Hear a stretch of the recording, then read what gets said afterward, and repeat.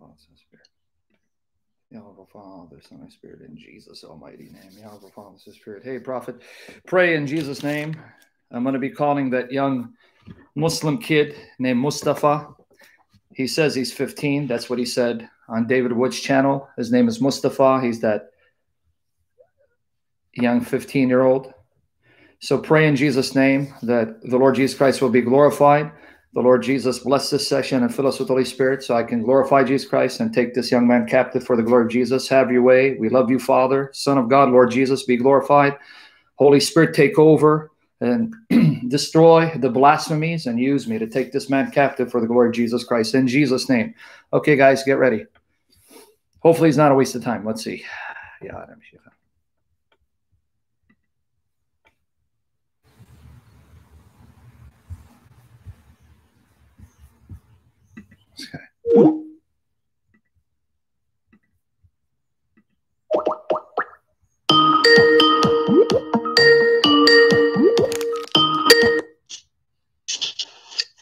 Yellow.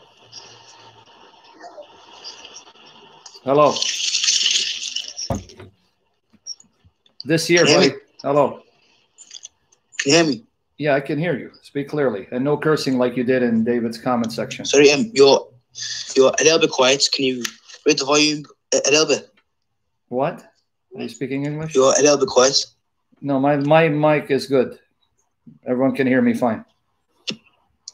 Oh, that's okay. Can you hear me now? Sorry, I can't hear you that well. Like, I can hear you, but only a little bit. Fix your microphone. It's on your end. Please don't waste our time. People are listening. We need to do this. You ready? Yeah, I'm ready. Okay. You got your mic. It's clear. Can you hear me? Yep, I can hear you. Can you hear him? Yeah. Can you hear this kid? Hold on. Be patient, man. Calm down. Can you hear him? Can you guys hear him? Speak a little bit. Yeah. Hello. Keep speaking. Check. Check. Okay, good. They can hear you. All right. Check. Okay. Now, what about Surah 42:11? Go to Surah 42:11. That's what you mentioned. Sorry, what? You mentioned Surah 42:11 and Surah 112, verse 4. What about them? Read them. Open up your Quran and read those passages. I didn't mention those. In the comment section, you told David Wood and I, do you want me to read your comment that you sent on Skype? Yeah. You said that we would delete our channel if you proved X, Y, and Z, and you quoted these verses. Do I need to read the comment? Hold on. Oh, yeah. Oh, you remember now? Oh, yeah. Oh, yeah. Now you remember. Okay. Go to Surah 42:11 and read that for me. Okay, Surah 42:11. Read that for me. He is creator of the heavens and the earth. Okay. He has made for you from yourselves mates, and among the cattle mates he multiplies you thereby. There is nothing like unto him, and he is the hearing, the seeing. Okay, so there's nothing like unto him, comparable to him. Now go to Surah 112, verse 4.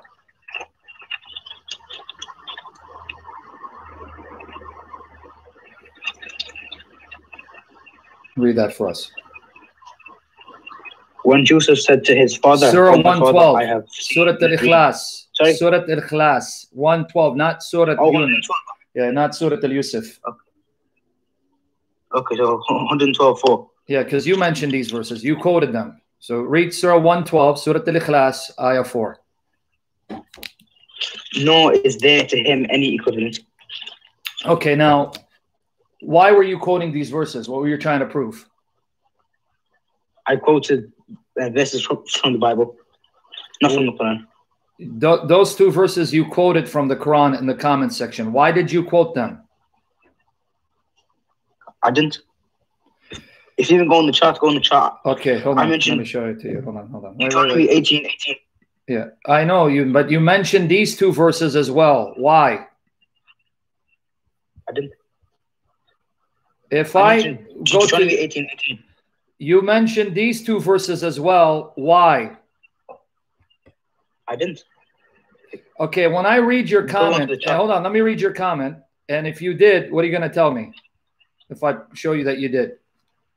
Remember you get, oh yeah, because you did. Here you go. Let's go. Let me find it. Here you go.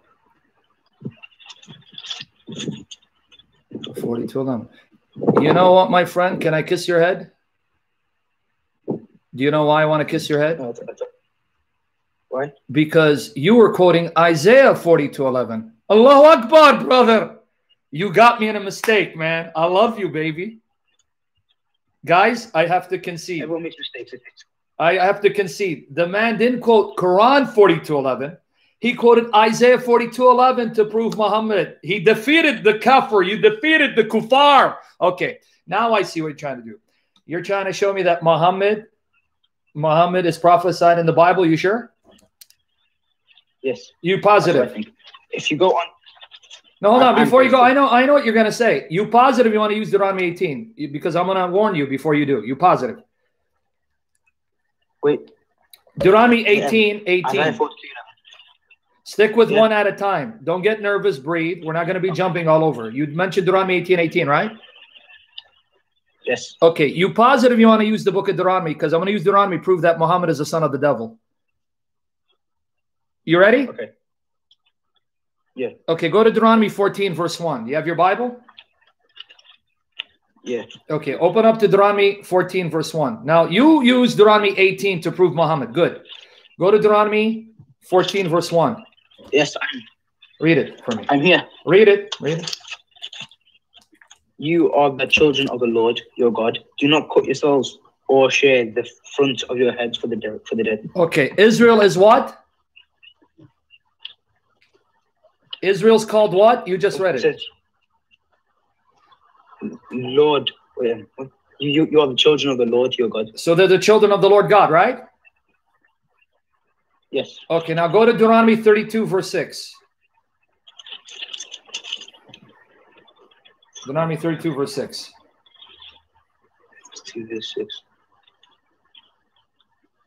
Yes, I'm here now. It says, is this the way you repay the Lord, you foolish and unwise people? Is he not your father and creator who made you and formed you? So he is their father who made them, right? Yeah. Okay, now read Deuteronomy 32, 18 to 20.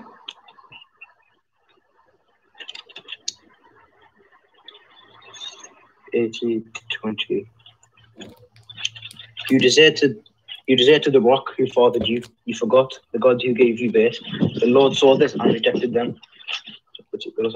Okay, slowly. Mustafa, Mohamed, Sharif, Mustafa, slowly. Read Deuteronomy 32, 18, slowly. Don't rush. It's like you're rushing. Slowly. Read Deuteronomy 32, 18, slowly again. Sorry. You deserted the rock who fathered you. You forgot the God who gave you birth. Okay, now, before you even move on, God who fathered them, who gave them birth, begot them, they are the sons of God. Go to Surah Al-Ma'idah, chapter 5 of the Quran, verse 18. Surah Al-Ma'idah, chapter 5, verse 18. Okay. Read it for me. But the Jews and the children say, we are the children of Allah and his beloved. Say, then why does he punish you for your sins? Rather, you are human beings from among those he has created. He forgives whom he wills and he punishes whom he wills. And to Allah belongs the dominion of the heavens and the earth and whatever. Okay, when you read, is between them. Okay, Mustafa, when you read, you need to read louder, not just for yourself, so people can hear you, and slowly. It's not just you you're reading for. One more time, slowly. Sorry about that. But the Jews and the Christians say, we are the children of Allah and his beloved. Say, then why does he punish you for your sins? Rather, you are human beings from among those he has created. He forgives whom he wills and he punishes whom he wills. And to Allah belongs the dominion of the heavens and the earth and whatever is between them. Okay. And to him is the final destination. Okay. The Deuteronomy that you quoted states God is a father to Israel. He gave birth to them spiritually, not physically, not sexually. They are his sons and daughters. But your God, Allah, told the Jews, you are not my sons, and the Christians are not my sons. then how can Muhammad be like Moses when he contradicts what Moses said about God being a father? Is Allah your father? No. Say it again. Say it again. Is No. Allah your father? No. And you said astaghfirullah, right? Yeah. You just proved that Deuteronomy proves that your prophet is the devil, because the God of Moses is a father to Israel.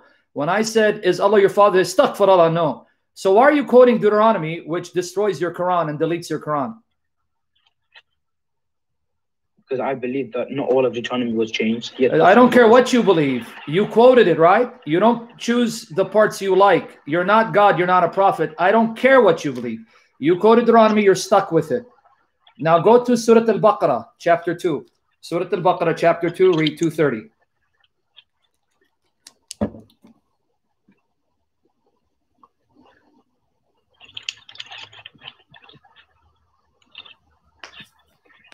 And when your Lord says the angels indeed no, chapter 2, a successor not chapter, Mustafa, sorry. Pay attention, my friend. I know you're Yes. a little nervous. Calm down. I didn't say Surah Al-Baqarah, verse 30. I said chapter 2, verse 230, 230.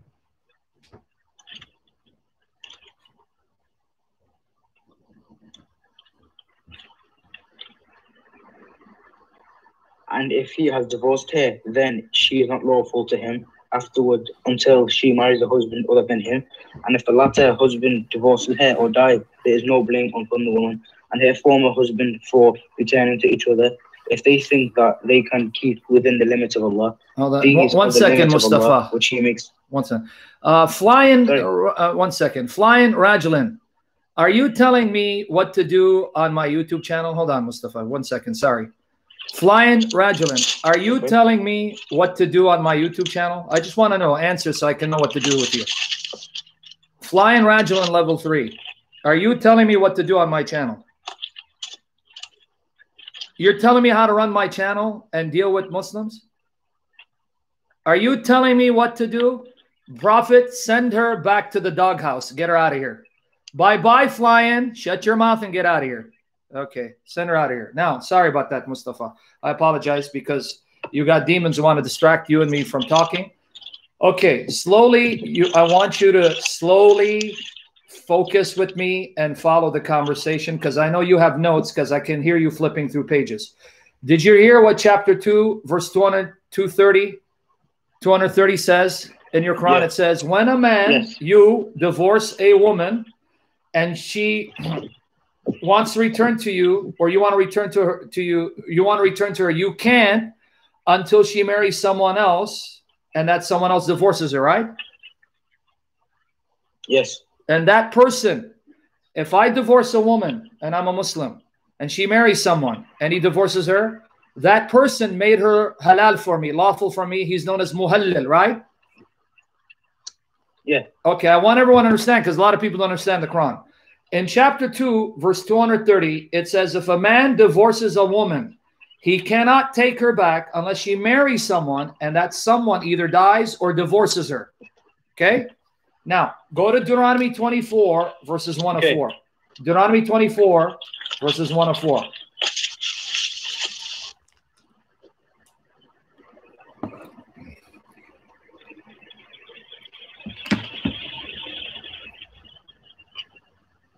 Deuteronomy 24, what? Verses 1 to 4. Now remember, slowly and loud. Read slowly and loud. If a man marries a woman who becomes displeasing to him because he finds something indecent about her, and he writes her a certificate of divorce, gives it to her and sends her from his house, and if after she leaves his house and becomes the wife of another man, and her second husband dislikes her and writes her a certificate of divorce, gives it to her and sends her from his house, or if he dies, then her husband who divorced her is not allowed to marry again, and she has been defiled, that will be detestable in the eyes of the Lord. Do not bring sin upon the land the Lord your God is giving you. Yeah, you keep reading too fast for some reason. I don't know why I have to repeat myself slowly, but that's okay. You got it. Deuteronomy 24, verse 1 to 4 says, if a man divorces a woman and she remarries, okay, Stop flipping the pages. I know you got notes from your websites. Listen. Deuteronomy 24, if a man divorces a woman and she remarries and that second husband divorces her or dies, the first man cannot take her back. That's disgusting, detestable to God. So let me ask you a question. Why did your prophet and his God command something that the God of Moses says is disgusting and despicable and detestable? Well, it's two different books, the Quran and Deuteronomy. But you quoted Deuteronomy. Like, they're not going to agree on the same things. No, but you Even quoted the fundamental Deuteronomy. beliefs. Mustafa, you're not getting it. You quoted Deuteronomy to prove Muhammad is prophesied. That very Deuteronomy says Muhammad's teaching is disgusting, detestable to the true God of Moses, and Muhammad is disgusting, and the true God of Moses would damn him to hell. So why'd you quote Deuteronomy? It's like I said before, not all of Deuteronomy is changed. No, I'm sorry, that doesn't work, Mustafa. You don't decide which parts of Deuteronomy you like and which you reject. You quote it, you're stuck with it. So stop quoting Deuteronomy, because we're going to delete your Quran and bury Muhammad when you do.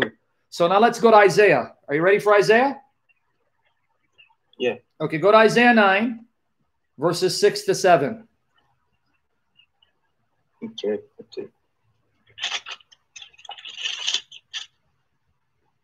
Isaiah 9.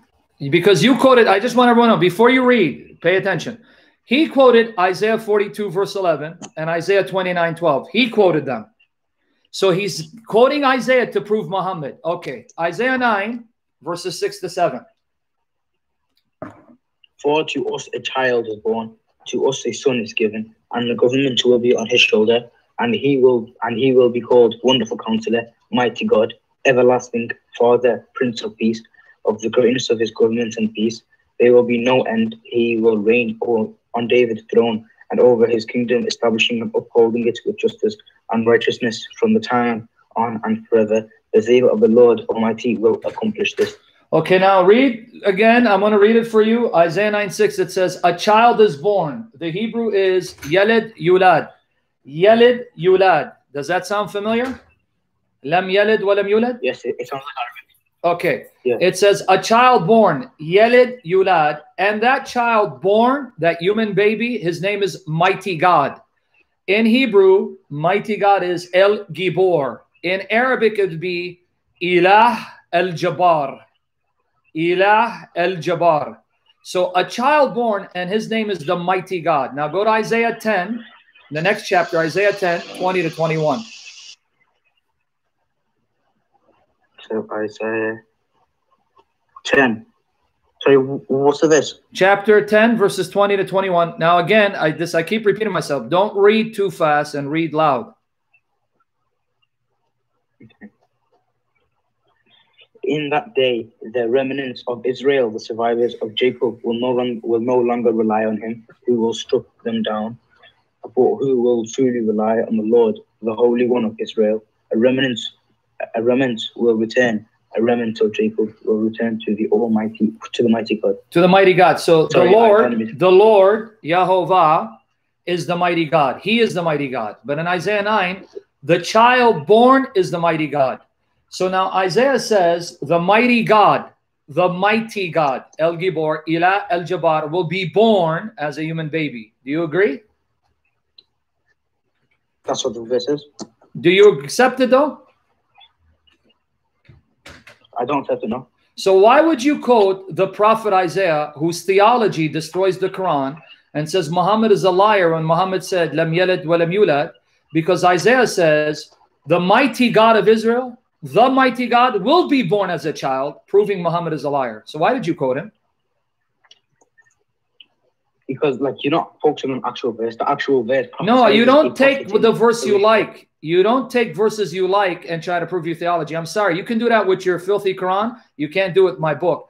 Isaiah 42 is written in a book that has 66 chapters, and Isaiah 42 isn't the only chapter. You got to read Isaiah 1 all the way to 41 to see what Isaiah teaches. I'm sorry. We don't play that game here. Now go to Isaiah 63, verse 16. Isaiah 63, verse 16.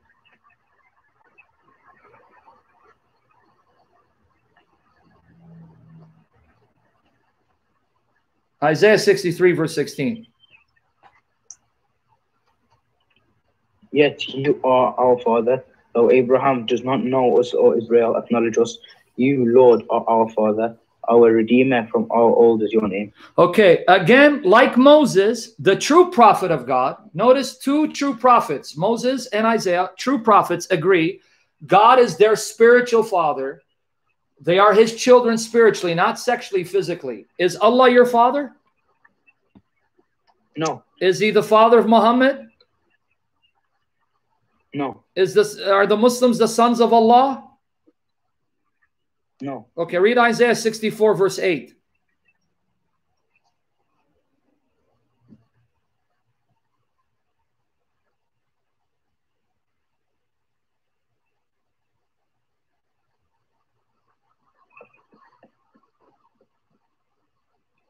Yet you, Lord, are our Father, and we are the clay, you are the potter. You are all the work of your hand. Okay, again, a true prophet, Isaiah, like the true prophet Moses, they both agree God is our spiritual father. We are his spiritual children, not physically, sexually, because God is not a physical being who has sex. He's our spiritual father who spiritually produced us. Is Allah your spiritual father? No. Is Muhammad the spiritual son of Allah? No. So do you agree? Do you agree? Isaiah 9, 6 to 7, and Isaiah 63, 16, Isaiah 64, 8 contradict the Quran and contradict Muhammad. Yeah. Say it again. No, hold on. Before you go, we're going to go to Isaiah 42. I'm going to use Isaiah 42 to destroy Muhammad. I promise you. Isaiah 42, I'm going to bury Muhammad by the power of Jesus Christ. But first, I want everyone to hear you. You admit Isaiah 9, verses 6 to 7, Isaiah 63, verse 16, and Isaiah 64, verse 8 contradict the Quran and contradict Muhammad, right? Yeah. Okay, good. Now go to Isaiah 42, 11. Now let's see. I'm going to use Isaiah 42 now to destroy and delete the Quran. Your words. Okay, Isaiah 42, 11. Okay. Read it for me. Let the wilderness and its towns raise their voices. Let the settlements where Kedar lives rejoice. Let the people of Selah sing for joy. Let them shout from the mountaintops. And you're assuming that because it says the settlements of Kedar, that means Muhammad? Well, there's two reasons I believe. So with Kedar, according to my research in the book of Isaiah, it refers to Arabia. And at the time of Isaiah, Arabia, like there wasn't Saudi Arabia, there wasn't all these different countries. It was one big country called Arabia. And then also Selah, because it says, let the people of Selah sing for joy, let them shout from the mountaintops. Selah is a mountain in Medina, and Medina is the city of the Prophet. You're aware, So that's why you are aware there are many places that have the same name. For example, you have Basra in Syria and Basra in Iraq. So I'm going to now ask you, prove to me Muhammad is a descendant of Kedar.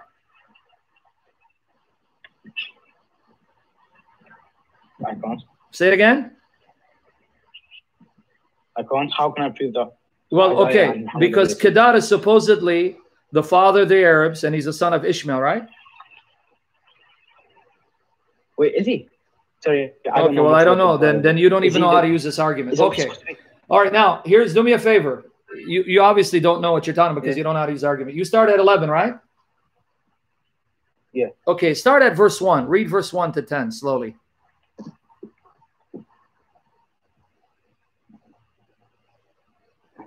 Sorry. Chapter 42, verse 1 to 10. Isaiah 42, verse 1, all the way to 10, because you read at 11, but slowly, and don't read fast. I'm going to stop you if you read fast. Okay. Okay, sorry.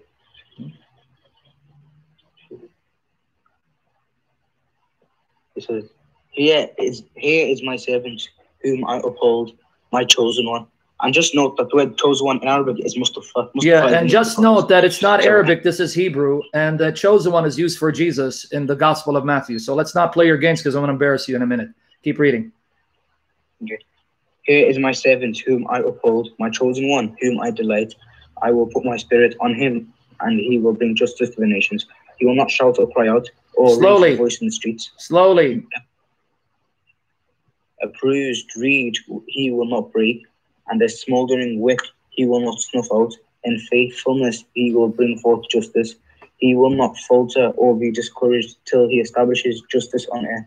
In his law the islands will put their hope. This is what God the Lord says. He who created the heavens and stretched them out, who spread out the earth and all that comes out of it, who gives breath to its people and life to those who walk on it. I, the Lord, I, the Lord, have called you in righteousness. I will take hold of your hand. I will keep you and will make you to be a covenant for the people and a light for the Gentiles, to open eyes that are blind, to free captives from prison, and to release from the dungeon those who sit in darkness. I am the Lord, that is my name. I will not give my glory to another, or my praise to idols. See, the former things have taken place, and new things I declare. Before they spring into being, I announce them to you. Sing to the Lord a new song, his praise from all the ends of the earth. You who okay, now before you move on, slow down. Slow down. You, the ends of the earth. So listen to what I'm saying. You, the ends of the earth. So Isaiah is calling all the people of the world to praise God, right? Yes. Okay, read it again. Sing what? Sing a new song. Keep reading. Sing to the Lord his praise from the end of the earth. The end of the earth. Go down to the sea. See? Keep going. You who go down to the sea and all that is in it, you island and all who live in them. So why did you focus only on Arabia when the context is talking about all the peoples all over the world, not just Arabia? Why did you just focus on Arabia? Because of this. Because of this. No, because of this. Verse 10. Verse 10. Why didn't you start at 10? Who are the islands? Who are those who go down to the sea? And at the ends of the earth, only Arabia? No. So one more time. Since verse 10 tells you the ends of the earth, those who go down to the sea, the islands and their inhabitants, and it's referring to the whole world, why did you go to verse 11 and focus just on Arabia and ignore that verse 10 is talking about all peoples all over the world must turn to God and worship him? Because verse 10 talks about the whole world, but then verse 11 is more specific. No, it's not. It's talking about everyone all over the world. Even in verse 10, it's specific. The coastlands, those who go down to the sea. Now read 12. Now start at 12. Start at 12 and keep reading. And I'll tell you when to stop. Start at 12 now. Let them give glory to the Lord and proclaim his praise in the islands. The Lord is the islands Arabia? Like a mighty man. Is the island Arabia? No. Okay, keep reading. No. Keep reading. The Lord will march out like a mighty man, like a warrior. He will stir up his zeal. With a shout, he will raise the battle cry and will triumph over his enemies. For a long time I have kept silent. I have been quiet and held myself back.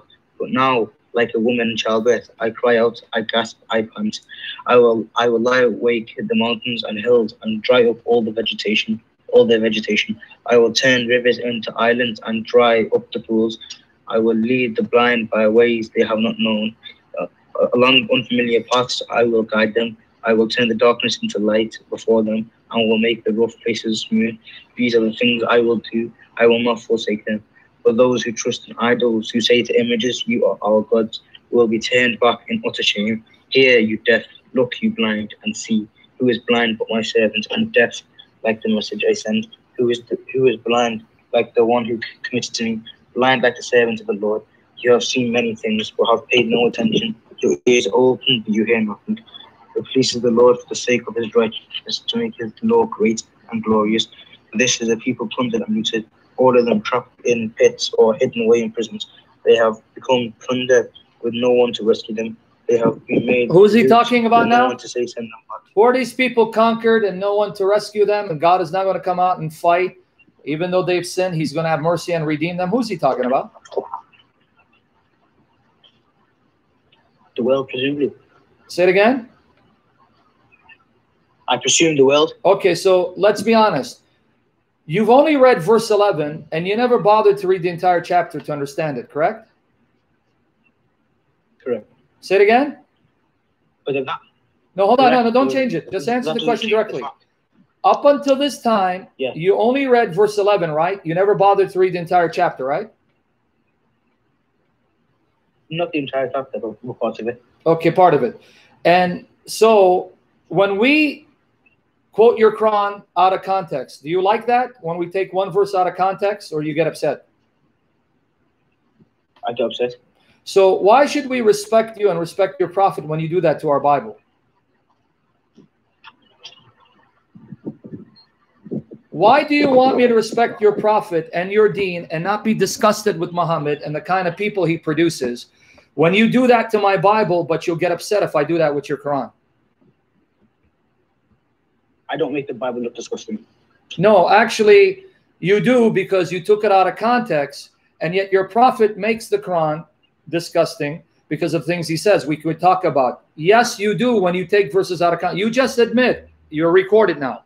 I said, you've only read verse 11, right? You haven't read the entire chapter, correct? You go, correct. You just admit you never bothered reading the entire chapter. You only read those snippets because you picked it up from websites or Muslim debaters telling you to read verse 11, but never bothering to read the entire chapter. Now, go back to Isaiah 42 one more time. I want you to read 6 and 7.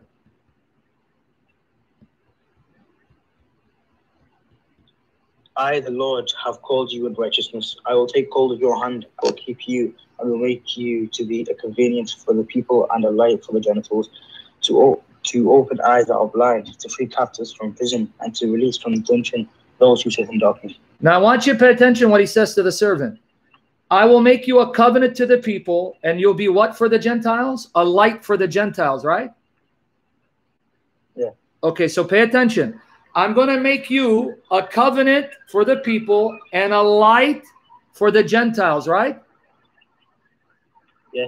Okay, now go to Isaiah 49. Read for me Isaiah 49, 6 and 8. Isaiah 49, verse 6 and verse 8.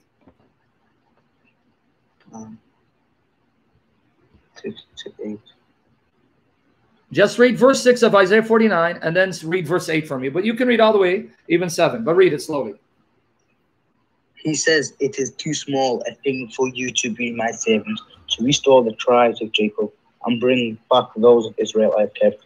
I will also make a light for the Gentiles, that my salvation may reach to the end of the earth. This is what my Lord says, the Redeemer of Holy One of Israel. To him who was despised and abhorred by the nation, to the servant of rulers, kings will see you and stand up. Princes will see and bow down because of the Lord who is faithful, the Holy One of Israel who has chosen you. This is what the Lord says. In the time of my favor, I will answer you, and the days of salvation, I will help you. I will keep you. You and will make you to be a covenant for the people, to restore the land, and to reassign its desolate inheritance. Okay, pay attention. In verse 6, it says, my servant. So that's Isaiah 42, my servant, right?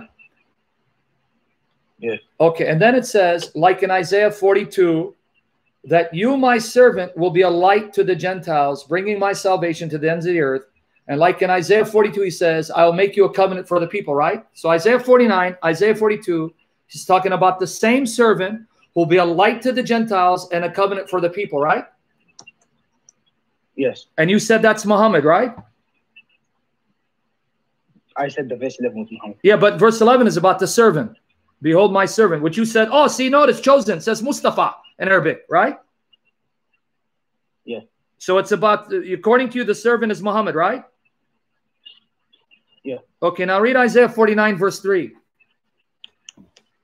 Isaiah 49, verse 3. Then. By the way, my phone, it's on him. Okay, hold on. We'll read Isaiah 49, verse 3 real quickly before you end. You're going to charge it. Okay. He said to me, you are my servant, Israel, in whom I will display my splendor. Wait. His servant's name is what? Israel. You are my servant, Israel. They say, you are my servant, Muhammad. You are my servant, Ismail. You're my servant, Arab, or you're my servant, Israel. Israel. Okay, can you show me where Muhammad is called Israel, God's servant? He isn't actually.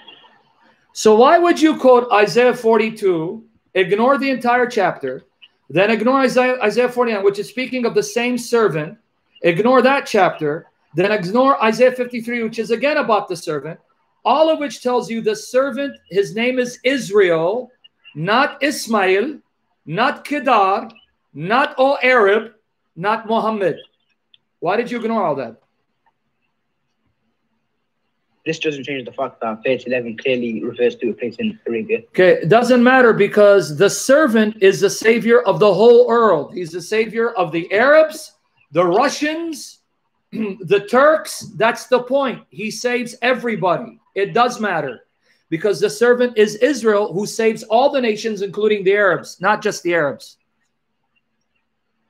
Okay, but like you still haven't talked about Kedar and Salah. Why would I need to? I just explained to you. Did you read when it says my servant, a light to the Gentiles? Does the Gentiles include all the Arabs? Yeah. Only the Arabs? Not only the Arabs. Okay, so you just refuted yourself and you buried yourself and you buried Muhammad. Because this servant will save Arabs, but not just Arabs. He saves the ends of the earth, but the servant is Israel. You want to read it again? Isaiah 49:3? No, I understand. Okay, so you got it now. So Isaiah says, God is a father to Israel. Isaiah says, the mighty God will be born as a child, a human baby. Isaiah says, the servant is Israel who saves the world, including Arabs. And you still want to use Isaiah to prove Muhammad. Astaghfirullah, astaghfirullah. Now, is your phone going to die or you need to charge it? No, because I'm actually in the house. I'm actually at my house at the moment. So it's not going to die? No, it will. No, it will die. But when? We'll talk, inshallah, until okay. my phone dies. Okay, because I want to go to Isaiah 29. I don't want to talk and then your phone dies. You have time for Isaiah 29? I don't know. Okay. You want to come back later and we'll talk about it? Maybe tomorrow. Okay, but that's one thing I want you to do, Mustafa. Stop attacking and mocking in the comment section. Be nice, we'll be nice to you. The reason why I'm being tough with you is because you kept complaining, you kept attacking, you kept mocking, you kept insulting in the comment section with David Wood. Stop that if you want people to respect you. Stop. Sorry, I didn't actually do that. I actually went live with you a few months ago. I don't know if you remember. Hold on, but aren't you Mustafa? Aren't you Mustafa? No, I'm Mohamed Sharif. But didn't you say that we're gonna delete our channel because of what you said in the comment section? Because David, what he said out of challenge a few months ago, he said that if anyone could show me where Mohammed is mentioned in the Bible, I see. delete my channel. Okay, well, my apologies, Mohammed. I thought you're that young man, Mustafa. That's why I kept calling you Mustafa. My apologies. I thought you're Mustafa because Mustafa was attacking us in the comment section and mocking and keeps saying he's going to embarrass us. And that's why I thought you were him. My apologies to you. But one thing, that's fine. As long as you're respectful, I'll be respectful to you. So I thought you were that man mocking. But my hat's to you. None of these passages prove Muhammad. None of them do. Don't twist them. Take them out of context. Read them in context.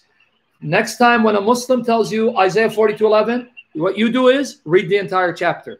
Next time Muslim tells you Isaiah 29, what you do is read the entire chapter. Now go to Isaiah 29. If you have time, few minutes. Inshallah. Okay, sorry. Yeah, we all thought you're Mustafa. That's what we thought. Like you could even go back on the meeting that I had with you and David Wood. Yeah. Remember, there's a lot of people that contact me. I actually thought you were Mustafa, but I appreciate you that you came with us and with me and David Wood, and you're back on again.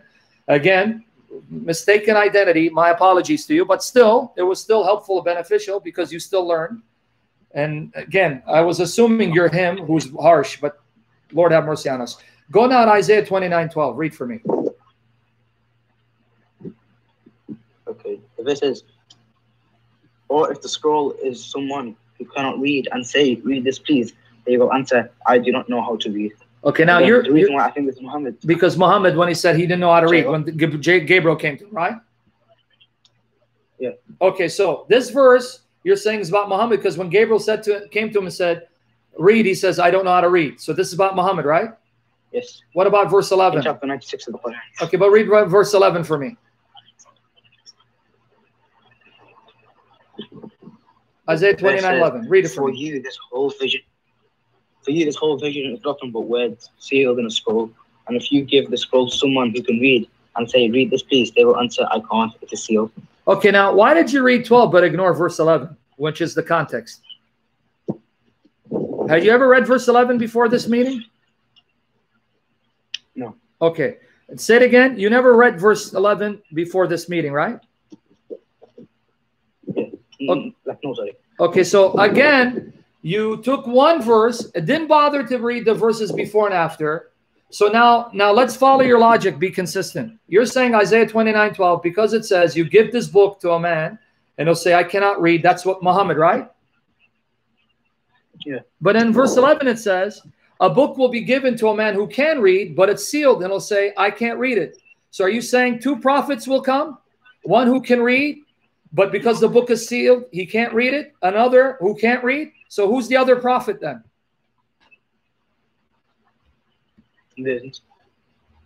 Who is the prophet who will be given a book that's sealed and will say, look, I want to read it, but it's sealed and I can't? What's his name? I don't know. Say it again. I don't know. But you know verse 12, it's Muhammad, but you don't know who it is in verse 11. Because verse 12 is not a prophecy about a prophet. If you read the chapter, God is rebuking Israel, punishing Israel, and saying, my people Israel are like an unlettered, uneducated, illiterate buffoon who's not able to read, and they're like a man who wants to read, but the book is sealed from him. He's making fun of Israel and likening them to a man who's uneducated, illiterate, because he can't understand the revelation, and to another person who, those able to read, he can't read the book because it's sealed from him, because God has sealed it as part of his judgment upon his people, and you're assuming it's a prophet. Now read verse 13, Isaiah 29:13. Okay. The Lord says, these people come near to me with their mouth and honor me with their lips, but their hearts are far from me. Their worship of me is based on merely human rules they have been taught. Okay, did you now understand the context? Verse 11 and 13, it's talking about his people who are rebellious, who are evil, who oppose God, and God is now fed up with them, about to punish them? Yeah. Now read verse 11 one more time for the context so you can get it.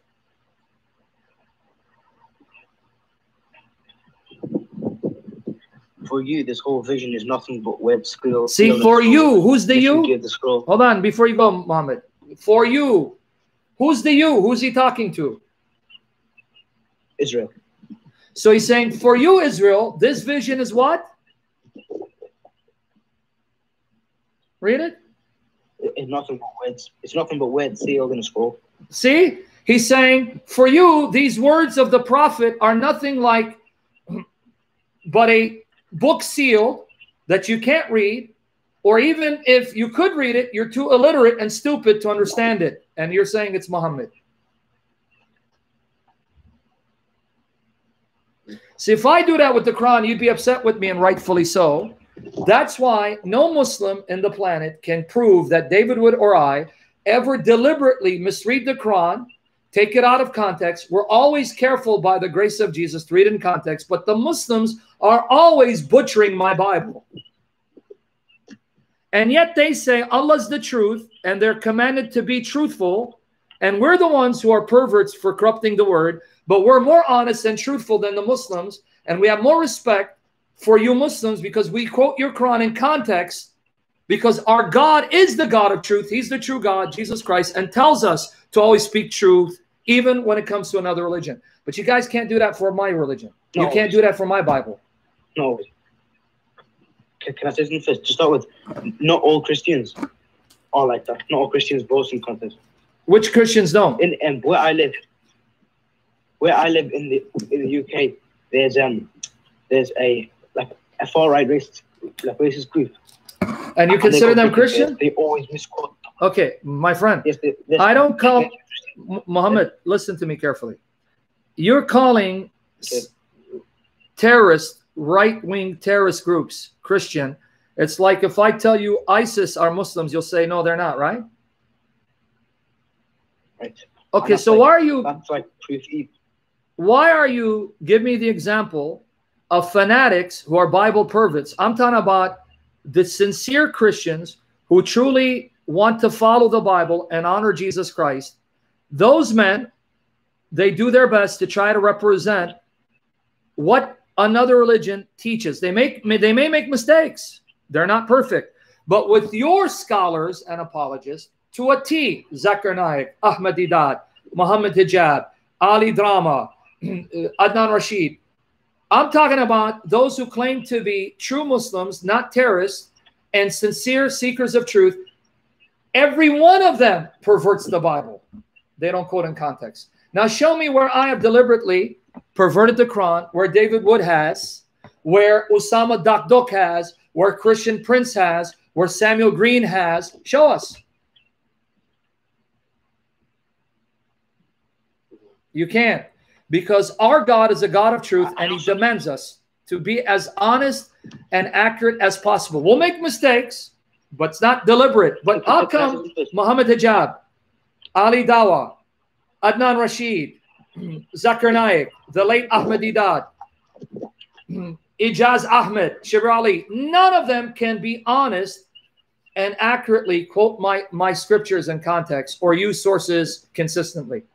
Why? David Wood, he uploaded a video a few years ago. It was about jihad, and then I could tell by this that he completely misunderstood jihad in Islam. Prove it. Definition. Prove it. Sorry? Prove it. You can make an assertion. I know Muslims say we're lying, but that's the thing. Prove it. Show us where we're wrong. David Wood, it was in his video. Prove it. 4 stages of jihad. Yeah, prove he's wrong. It's in the video. I know you're not listening. Prove what he said in the video is wrong. Give me the facts. Show me. I'll have to rewatch the video, but please. I'll contact you when I come back. Call me when you rewatch the video. Because you're not Mustafa. I thought you're this Mustafa who likes to attack and mock and blaspheme. We'll have another discussion. Prove to me what he said in the video is wrong, and I guarantee you he's absolutely right, because I know David, he quotes accurately and never misquotes, and I'll prove it to you. Go watch the video. Contact me by the grace of God. Now that I know it's you, we'll go live again, and I guarantee you he didn't misquote. You want him to be wrong because the facts hurt. I understand, but that's why you got to be open to the truth and ask God, God, who are you? If Jesus is your son, show me. I'll accept it. And if Muhammad is a prophet, show me, but stop telling God what he can and cannot be. So go watch the video, get me the facts, and we'll talk about it, right? Also soon, ever since our last discussion, I was like, I had to read the Bible a little bit. It's like, I've got nothing wrong with some of the stuff it said, but then there's all the stuff that said that I do have a problem with. For example, I found 30 places in the Bible, 30 pairs, where the Bible contradicts itself. And if I show you 100 places where your Quran contradicts itself, are you going to bury and delete and flush the Quran? No. Wait. You see, again, now you're being a liar and inconsistent. If I show you at least 100 places where your Quran contradicts itself, are you going to bury it, delete it, and say Muhammad is a liar? No, because no, because what? No, because what? I'll do, because I will research the verses. I'll find. Oh, but you won't research. You won't research the Christian websites that have answered these Bible contradictions. See, you're dishonest. I have. Okay, name me one website. Okay, I'm gonna prove you're a liar. I'm gonna prove you're lying. Give me the name of the website, the Christian website that answers these Bible contradictions. Give me the name of it. I've searched up what these contradictions. Give me the name of one of the sites that you look for. Sorry, the contradictions? Where the Christian website refuting your alleged Bible contradictions. There isn't. That's the thing. No, you're lying. I'm gonna give you two off the top of my head, and you're lying. Tectonics.org, tectonics.org.org, and ChristianThinkTank.com. See, I caught you in a lie. That's two of many websites that are devoted to refuting these so-called Bible errors. How many books have you read by Christians refuting these Bible contradictions? Name me one. I haven't, because there aren't any. So then you're a liar. Any. You are a wicked liar, a son of the devil. See, now I can say you're a liar. Do you know why? When it comes to your filthy book, if I show you contradictions, you'll try to find answers. But when it comes to my Bible, someone says there are contradictions and you're okay with it and you accept it. But do you know that means your prophet is a son of the devil? Because your prophet said the Bible is not corrupt. Okay, wait. You're not listening. I want you to come back because I'm going to quote your prophet saying my Bible is not corrupt. So when you prove their contradictions, you're going to give us more proof to hate Muhammad and say he's a bastard of the devil. Because he said the Bible's never been changed. Is he wrong? Is he wrong? When did he say that? All throughout your Quran. Do you have time? Go charge your phone, come back. I'm going to show you from your Quran and Hadith. Muhammad said the Bible's never been changed. It's pure, preserved. But you just said Muhammad is a liar. He is a tool of the devil because you're saying the Bible has been changed. Get your phone charged. I'll come back later. And I'm going to show you what your Quran and your fake prophet said. So thank you for proving Muhammad is a liar, because you're smarter than Muhammad because you proved the Bible's corrupt. So why are you a Muslim?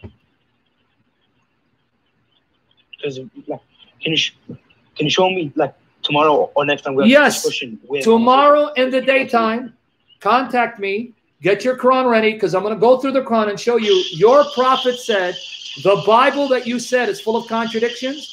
The uncorrupt, pure words of God, never been changed, but you just said he's a liar. So get ready for tomorrow, right? Okay, be ready and I'll contact you tomorrow. Okay, buddy. Take care.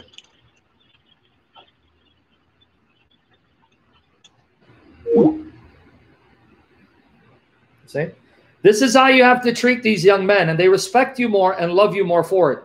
You effeminate, wishy-washy, sissified Christians who think you're humble and spiritual, your approach sucks. It doesn't work. You notice he doesn't want to go. He wants to come back. You notice he wants to talk to me, though I'm tough with him and I'm harsh and I go for the jugular because they love that. They respect that. They respect boldness and think that if you're bold, then you must have the truth and you're not ashamed of what you believe. But you sissified evangelifishes, your sissified approach sucks. It doesn't work. Keep it. Get out of here. We don't want that approach. By the way, Lord Jesus willing, I'm going to be live with Al-Fadi today at 5 p.m. Eastern Standard Time. 5 p.m. Eastern Standard Time. I'm going to be live with Al-Fadi, Lord Jesus willing, on Cira International, C-I-R-A. Lord willing, tomorrow around this same time. Don't forget. Schedule it. Tomorrow around this same time, God willing, I'll be calling this young man. And he's going to see that his own prophet proved the Bible is the uncorrupt word of God. God willing, see you later. Christ is risen, risen indeed.